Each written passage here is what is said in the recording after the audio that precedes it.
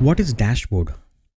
Dashboard is basically a graphical representation of your report. Report is basically the data. Your object can hold millions of records, and your business don't want to see all these millions of records. You as an admin can create a report, put proper filters so that the report can fetch only the needed data. And let's say you have 10 reports and your business said, hey, admin, I need a dashboard, and the dashboard should have 10 different components like horizontal bar chart, vertical bar chart, and so and so. The dashboard should have 10 different components, and each component should represent one report. Suppose there are 10 reports you created on top of opportunity, like this month revenue report, next month revenue report. It based on the close date this month, next month you have created 10 reports. Suppose reports which is where amount is greater than 1000, right? You have created many reports, and there'll be one dashboard which will include all the reports. So if I as a business user open the dashboard, I will get to see the data of all 10 different reports. So one single dashboard will give me an idea of 10 different reports. Okay, so definition of dashboard is what? It's a graphical representation of report is called dashboard. It's the same thing. Whatever the chart that we had added in the report, we have learned, right, how to add the charts. Same chart will represent the reports in the dashboard. Dashboard is actually you can create from the Lightning or from the Classic. I'm going to show you both of this just to make sure you get familiar with both these and you can pick up one of these, right? There's no harm. You can go and create the dashboard from Classic and your user can view it in Lightning. But there's a problem here in the dashboard. Okay, remember this. Any dashboard that you create in the Lightning view, I'm there in the Lightning view, right? Let me create a new dashboard. And let me give the name of the dashboard as, let's say, Lightning Opportunity Dashboard. See, now this dashboard I have created, I have to create again separate folders for dashboard. You can't keep the dashboard in the report folder, by the way. The report folders are different that you have to create. Dashboard folders are different that you have to create. Okay, so select the folders and I can add a new folder here directly. Okay, so let me just create a folder called OPP dashboard. Okay, and that's the folder which I'm creating, and I'm gonna store all my dashboard that I'm gonna create into the same folder. And then is the same story. Okay, whatever we have learned, like how to give access of your report to the different users or roles or public groups, right? Same way you create dashboard, hold it in a separate folder and share that folder with the different users. Same story. Okay, so you as an admin will create the dashboard, hold it in a proper folder and share the folder with the necessary user. Okay, so click on create button. Now this is what I wanted to show you this. In Lightning, let's create a new dashboard in Lightning, and I'm going to create the same dashboard in Classic. I'll show you how it works. This is how the dashboard builder page looks like. I have created a dashboard named Lightning OPP dashboard. Dashboard is basically the graphical representation of your reports. So you must have reports created in order to create a dashboard. Okay, so I have created the reports. Let me just quickly open the report that I had created already. So if I go to report tab, I have, I think, 2 reports created on opportunity object OPP report. So I'm going to use this particular report. Check this out. This report I'm going to use in the dashboard. Okay.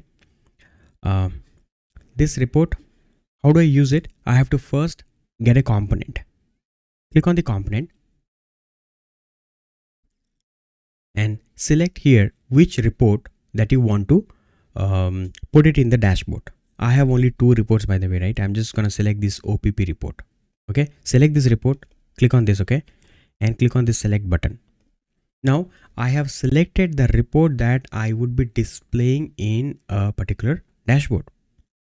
But this is the problem. I have these many components. Please see this, okay? I have these many components in the dashboard, like horizontal bar chart, vertical bar chart, pie chart, line chart, and so and so. But this is called table chart, okay? But I can only view this in table. I can't view the report in any of the chart. Can you tell me the reason why I'm not able to see this? Let me show you the report and tell me why I am not able to create a dashboard with like all the different charts with the same report. What is the reason? The reason is this report has not been grouped by. Remember what we discussed in the report section. Dashboard, or if you add a chart, see here you cannot add a chart. Why? Because this report has not been grouped by. Any chart or any dashboard is basically X and Y axis. Y axis will always have your grouped by field, and X axis will have the count, right? So because this is a table report, this is a tabular report, no group by. That's the reason why I can't add any chart in the report. Neither I can add this report in the dashboard. So I'm going to quickly edit this report and add a group by. Okay, so I'll group by this with stage. Now this report has been grouped by. Let's save this report and I'll go back to the dashboard. I'll quickly refresh it. And this is my dashboard, right? So I'm going to click on the component. I'm going to select the same OPP report. Now this report has been grouped by. If I select, see, now I can add these charts. You got the reason? So this is a question that sometimes comes in the certifications. Can we add a report into a dashboard if the report is not grouped by? Yes, you can add, because there is a component called table. This is a table component which will actually fetch the same report and show you in the dashboard. You'll not get any dashboard flavor. I mean, no pie chart, bar chart, and the other different charts. Just the report you can show directly in the dashboard. But if you want to get the flavor of dashboard, you must have at least one group by field in the reports. Okay, so this is how I have created my first dashboard. And click on add. That's the dashboard. Okay, this is how the dashboard looks like. Okay, now I can add one more component, and this is another report I created, right? OPP report in Classic. Select this, add a chart to this joint report in order to use it as a source report in the component. See, this is basically a joint report. Okay, if you remember this report that we had created in the report section, this was a joint report. So Salesforce is telling, if you want to create a dashboard with this particular report, then you must add a chart in that report itself, and then you can use the same chart in the dashboard. Got it? So I'm going to go to this component, and I don't have any other report. So this is how you create the dashboard. Click on the component, select the report that you want to put it in the dashboard, and dashboard is same as your chart.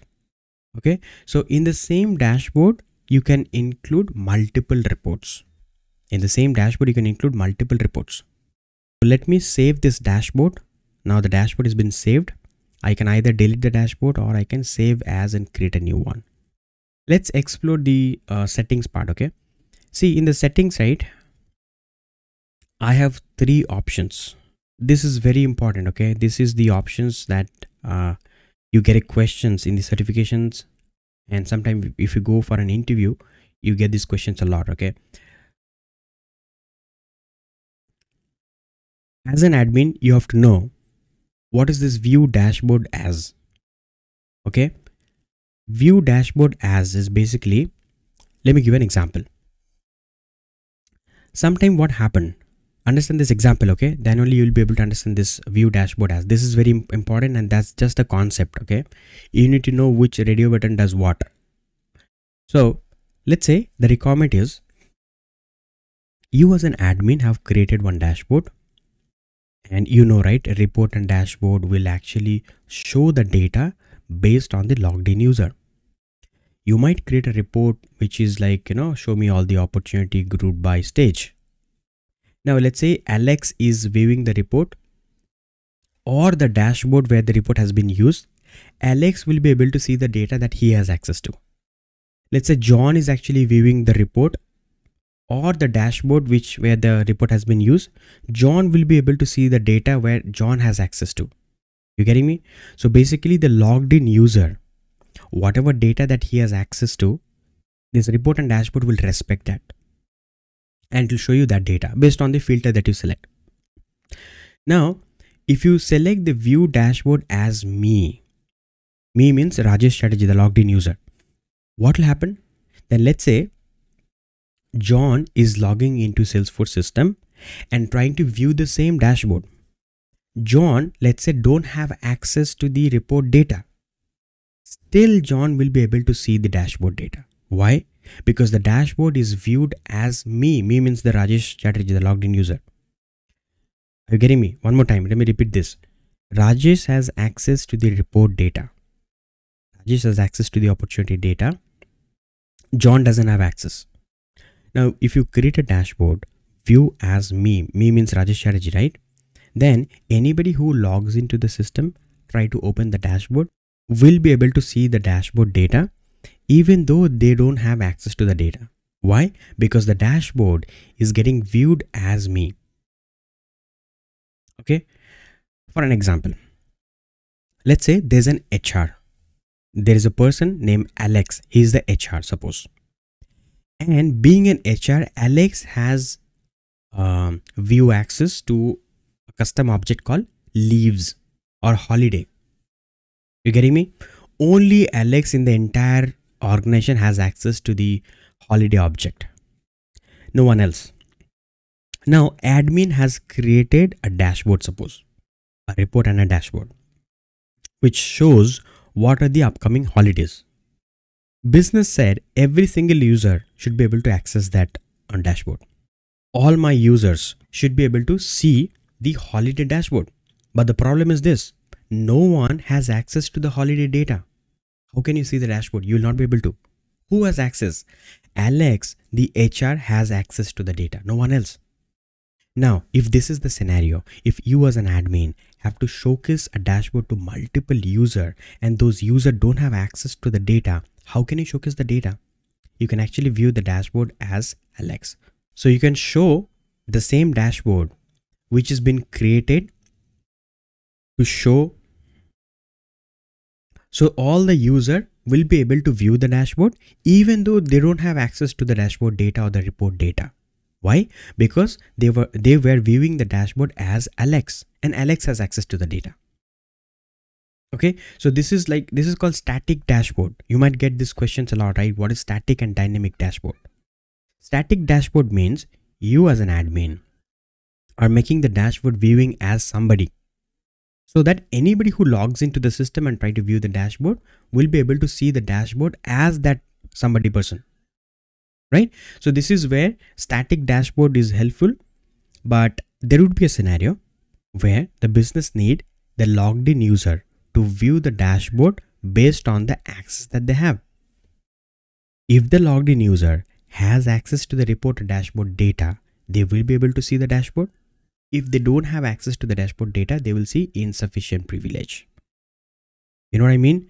The logged in user will be logging into the system and see the dashboard and will be able to view the dashboard if they have access to the dashboard data, right? If that is the case, that's called dynamic dashboard.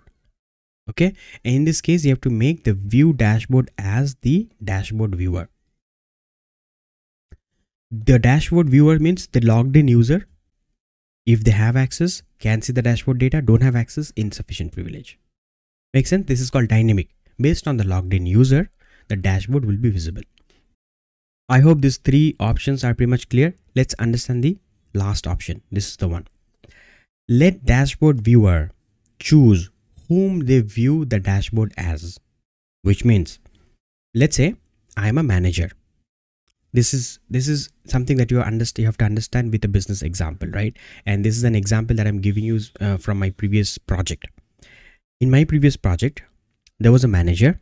Manager said that you as an admin create a couple of reports for my executives.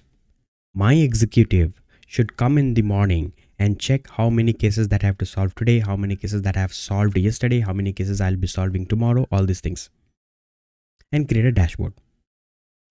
And what I want as a manager, I want a dashboard where, let's say I have executive name Alex, John and Rajesh, and the manager will go and type the name Alex.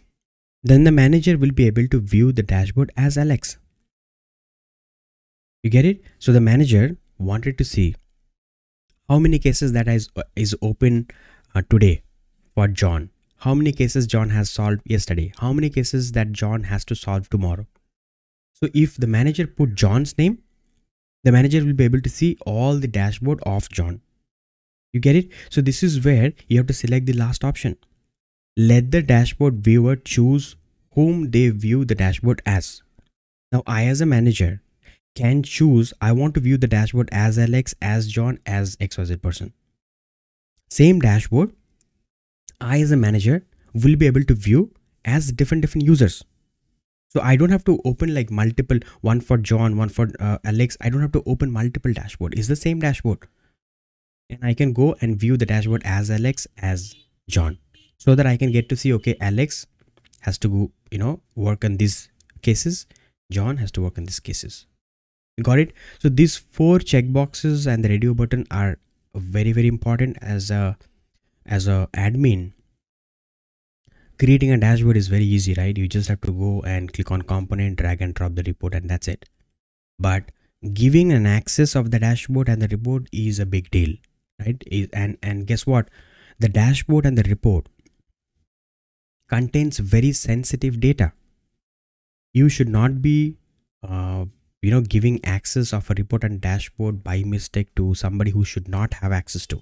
That's a big escalation, right? So anyway, we do all this dashboard creation, testing in a developer or something called sandbox, which we will be discussing in future session. What is sandbox and how to do it?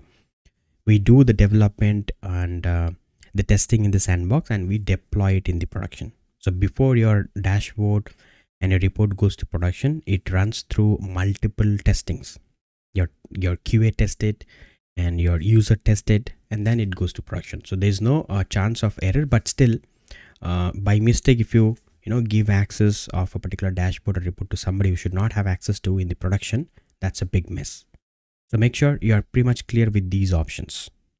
Lightning dashboard has few more options, like you can actually show 12 column or 9 columns. Right? If you see here like 12 column, 12 dashboard, you can show like one by one, side by side. And you can choose the dashboard theme as well. I like the dark one. You can also give a try with the dark one. And you have this many palettes, right? So Lightning has all this luxury and Classic doesn't have. So based on the user requirement, you just have to select all these options and just click on save. See, this is how the dashboard looks like in the dark theme, right? Click on save. And done. And let's go and view the dashboard. Okay, so if I go to the dashboards, this is the dashboard that I just now have created in the Lightning, and the dashboard looks like this. Couple of features that we get to see in the dashboard is you can actually download this image. You see this button? You can download this image, and if the business want, they can share the image with somebody over an email. That's the cool thing you get to see in the Lightning dashboard. So you can download the entire dashboard, or maybe a specific component you can download. I have created only one component with one report. You can have multiple components representing different reports in same dashboard. Another important thing is dashboard is something you as a viewer have to refresh to see the updated dashboard data. And you cannot refresh this dashboard more than once in a minute.